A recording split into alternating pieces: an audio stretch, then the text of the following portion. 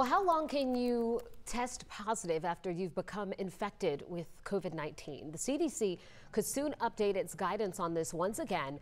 This after cutting the isolation time for asymptomatic patients down from 10 days to 5. Some people have been critical of the decision because there is no recommendation for people to get tested after they've recovered.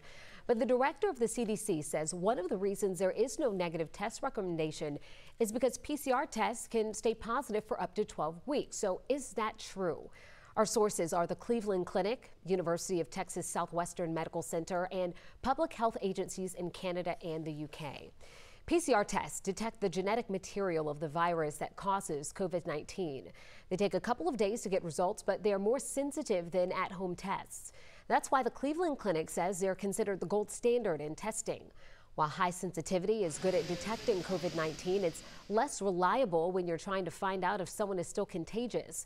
That's because fragments of the virus can be detected up to 3 months after a person is first diagnosed.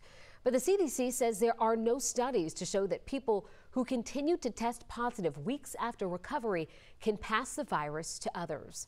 So we can verify you can test positive for COVID-19 up to 12 weeks after infection, but that doesn't mean you're still contagious.